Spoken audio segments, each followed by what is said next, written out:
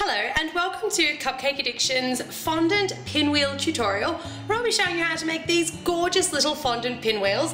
And because I'm uploading these not long before July the 4th in the USA, I thought why not make them red, white and blue so you guys can use them for your July 4th parties. However, you can make these in absolutely any colour scheme you like.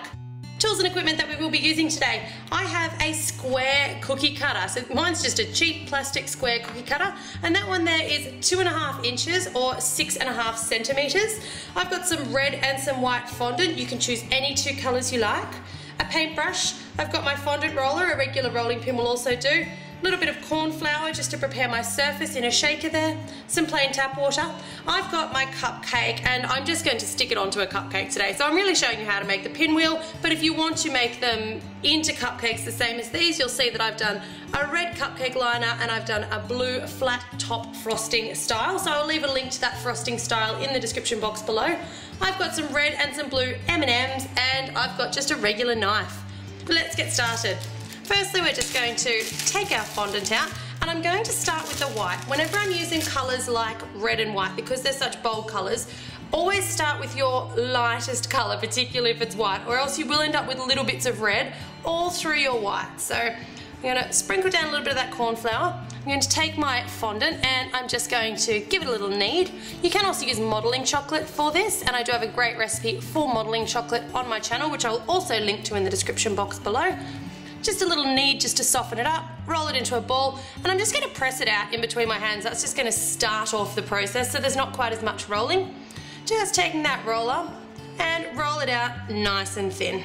If you love this tutorial, don't forget to head over to our channel MyCupcakeAddiction, hit the subscribe button. We've got so many tutorials over there, I'm sure you'll be able to find something that you like. So I've rolled that out nice and thin, and I'm just going to take my square cutter.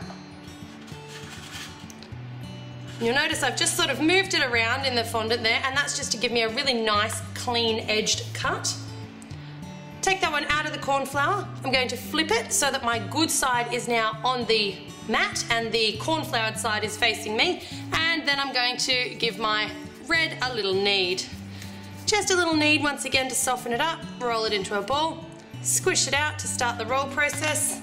Down with just a little bit of cornflour. Don't use too much cornflour when you're using these darker colours, because it will actually sort of get into them and stain them, and you don't want little flickers of white all through your nice vibrant red.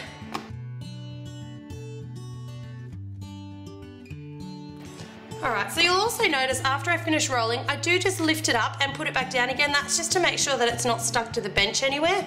Take your cookie cutter, push it down, little white back and forward to neaten up the edges again, and you've got your red and your white. So I'm going to take the white, or the red, doesn't really matter, just a little bit of that water, and just give it just a really thin coating of water, but do make sure you get around to all of those edges, because they're going to be the corners of your pinwheel, and you want them to stick quite nicely. So taking your red, and just place it over the top.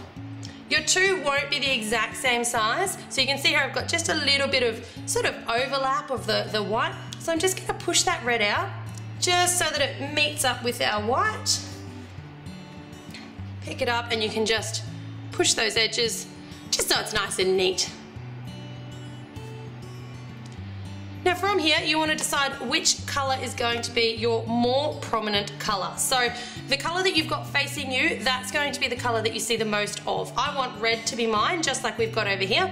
So I'm going to take my knife, cut the corner, so I'm just putting it in and cutting. I'm not dragging the knife out or anything. And you want to cut it to almost the centre but not quite. So you can see there I'm leaving a little section there.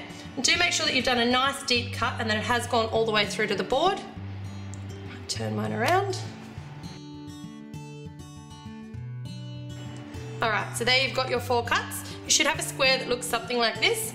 Take your paintbrush, I'm not even going to put any new water on it because you just need such a small amount, and just pick up your first corner, tuck it over, and press it into the centre. You don't need to press too hard here, you don't want to flatten down that nice curl.